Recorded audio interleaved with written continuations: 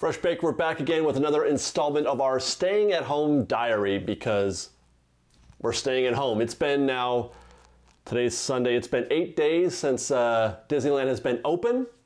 It has been more than 2 weeks since I've been to the park at all, and at least that long, well, I guess it has been that long since I've done anything socially out there in the world. I've been out a few times just to make runs to Target, things like that.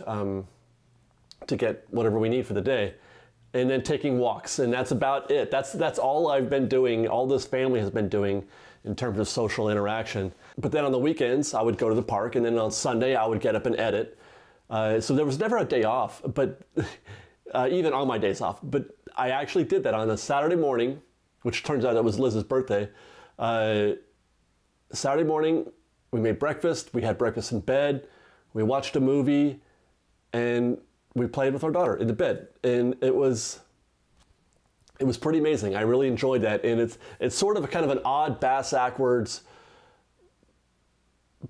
product of this situation, and I'm having trouble like reconciling the goodness that has come from this, because obviously there's so many, it's not good for a lot of people. But that did happen, and as a matter of fact, I enjoyed it so much, I did it again on Sunday, and we slept in this morning, watched, what did we watch, Iron Man, and played with Sophia in bed. Now, this time though, I got a little bit of video, so I did kind of work a little bit, I guess, because I got some video of that I'm going to share with you guys soon. But again, it's just such a strange thing.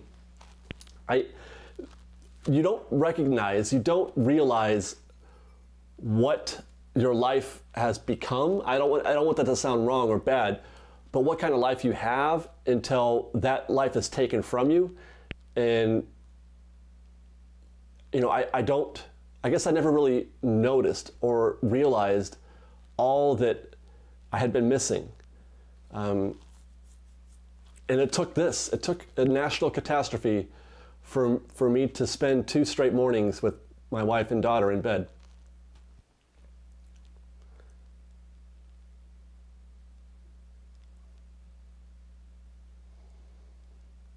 And that's not to say that I don't want to do these things, that I don't want to participate in that life, the fresh baked life, that somehow I'm going to give that up or anything like that. It's just, I don't need to do it so much. And I think I touched on that in the last episode. And I'm hoping, that actually is going to lead to another question that I have for you guys in a second. But that's all I'm saying. It's just, I'm trying to learn from these events. And I hope that we all can. I hope that we all can learn a little something while we're in this period. It's actually something, kind of an opportunity for us to discover ourselves a little bit and discover what, again, what matters. And I guess that goes towards why we haven't been putting out a lot of content, or hardly any at all. Again, it's not so much that I haven't wanted to, that I do want to, but it just hasn't been top of the list.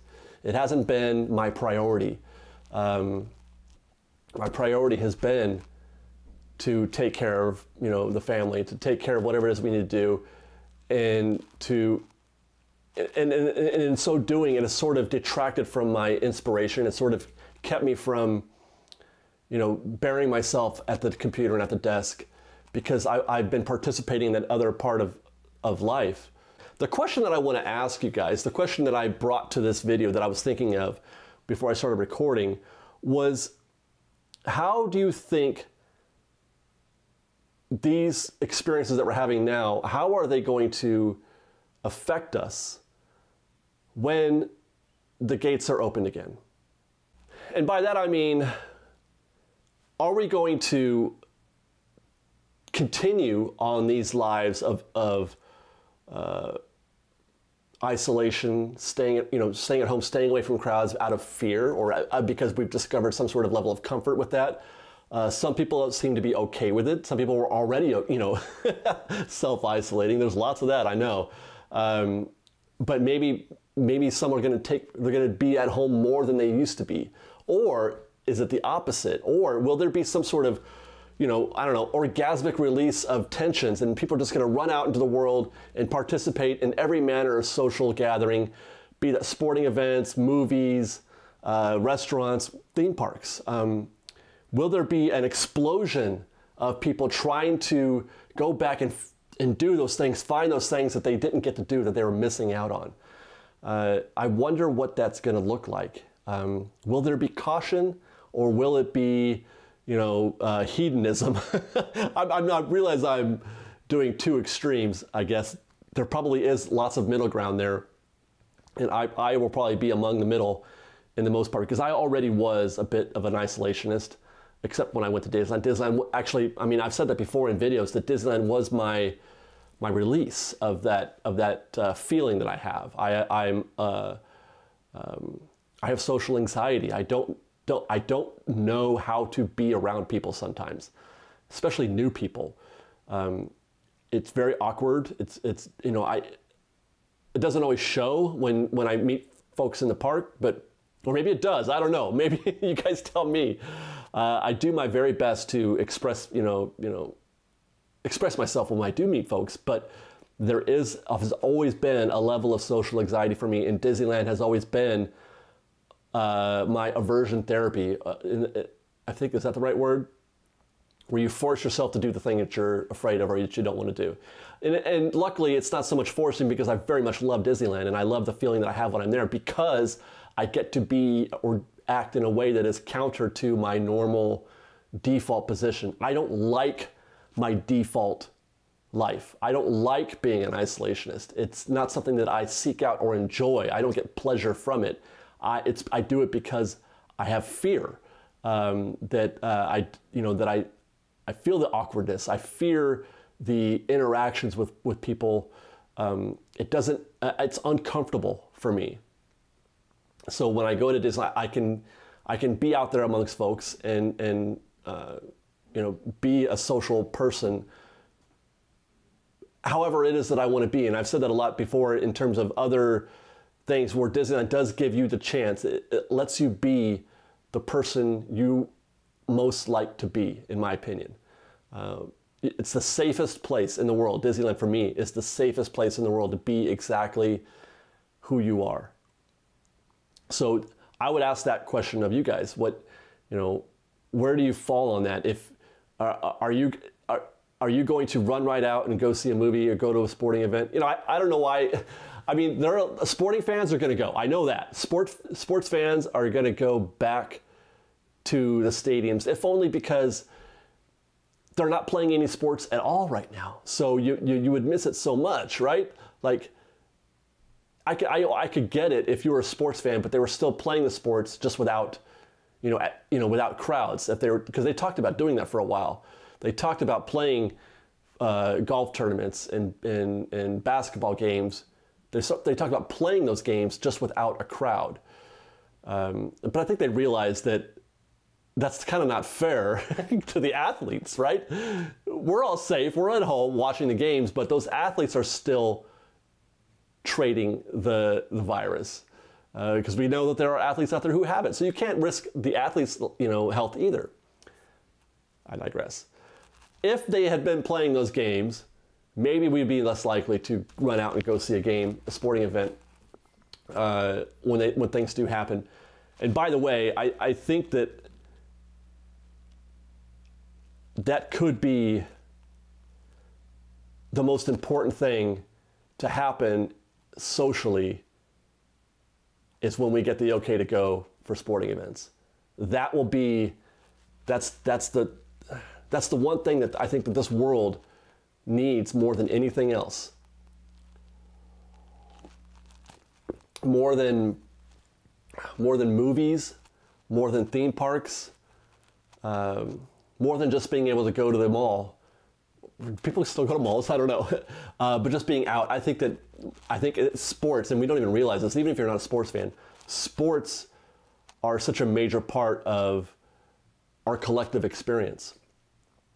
That it's the shared, that shared experience. We're really gonna miss. It's hard. It is hard not having sports. It is really hard. I don't know how these radio stations are going to keep doing content day after day, because they go in and have to do their hour for not just hour, you know, it's 24 hours. The sports news cycle is constant. It's always on. And all they talk about right now is the coronavirus. That's all they're talking about.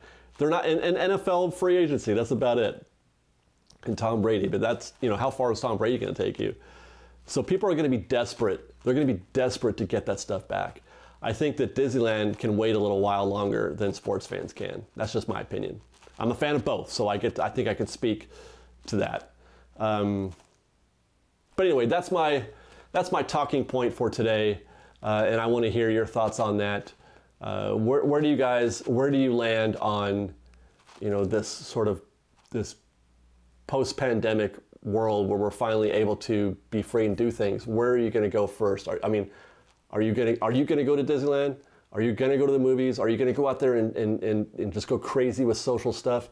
Or are you going to stay home and because you liked the isolation, or you were a little nervous or a little scared?